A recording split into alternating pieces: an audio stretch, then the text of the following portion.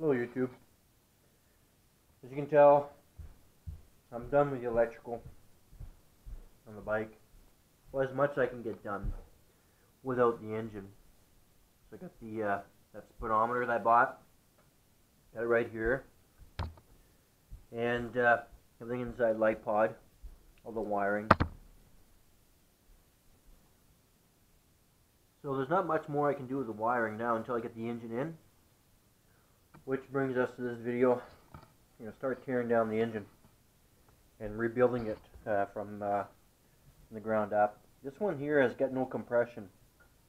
The other one, ct70 I rebuilt a few years back, had good compression. Didn't have to do much with the engine. But this one here has zero.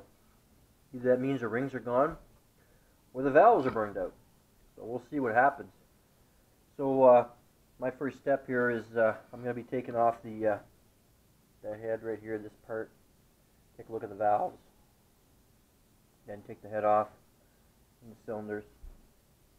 And again, the other bike, the shifter had stripped. They had welded it on, had to replace the shifter shaft. This one, the shifter, not the, I'm sorry, the other bike was a kickstart shaft. They had welded it on, the kickstart to the shaft. This one, they welded the shifter to the shaft. Right here. Nice. Why do people do this? It's ridiculous. So I'm going to have to grind this off and hopefully maybe able to salvage it. I doubt it. So I'll probably have to get a new shaft for the shifter. So, okay, let's start taking the heads off. I've taken the bolts off already. Now with the engine this way on a bench, this nut that goes up here has got a brass washer and it has a regular nut. The other ones here have regular washers and has acorn nuts. Why? I don't know. I really don't know why they did this. Same with the other bike, was the same thing. There seems to be like you have to put that washer on this one here. I don't know what for. So somebody knows, let me know.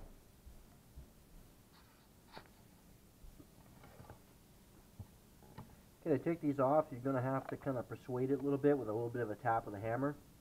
Once you get it loose, just pry it off. Like so. Gasket's kind of sticking. There we go. Done. There you go. You can see your lifters here.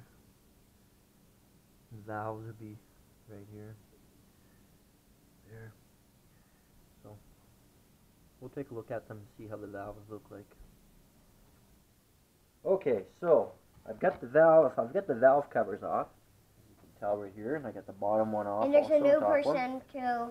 Yeah, and I got my friend here helping me out. And also here's the top of the heads are off. You can see the. So how do you take this apart? How do I take it apart? Yeah, like I take all the bolts off, and I take it apart. Those are actually like squishy. They could Yep, break it. those are. These here go all the way down. Untight? What's that? Is it untight? Like. Yeah, they're loose right now. Oh, so you'll see. Loose. Okay. As we're going, we'll show you. But, we need a screwdriver for this. Okay, so I've got the side cover off here for the timing gear and the timing chain. As you can see right here, timing chain's really loose. I'll get my little helper to turn this wheel right here so you can see how loose the timing chain is. Okay, ready? Turn it. Not that loose. Yeah, back and forth, back and forth. Like this? Yeah. So you can see right here how much slop there is in that chain. So either the automatic tensioner's not working or this is just worn out. I don't think this works because... Okay, so I've got the whole cylinder head off. And I'm looking at the piston right now. And right there, I see score marks. So there's marks on the cylinder, on the piston right here. So I'm gonna have to investigate that. I mean, look at the back. We haven't looked at the back yet. No, we're not going to look at the back just yet. We're looking at this is the piston right here, right? So it looks like something rubbed against the piston here. I don't feel anything with my fingers. No, actually I do a little bit. But something definitely happened here on the piston. Oh. And inside the cylinder wall, there's a little bit of pitting and so on. So I'm not too sure. I might have to replace the piston. Oh. I'm going to replace the piston, rings. But I'm hoping I'm able to fix the cylinders. I just took this bolt from here. Yeah, that's okay. You can put that bolt right back in there. Perfect. Thank you. So he's my neighbor's son. He came over to give me a hand working on my my little dirt bike, my little ct70. But anyway, so inside the cylinder here, you won't be able to tell. So let me see in there. Is there anything? Actually, what you can do is I'm going to get my helper here to shine a light inside of it. Oh yeah, I can do that if you want. There you go. Shine a light in there, please. And right here.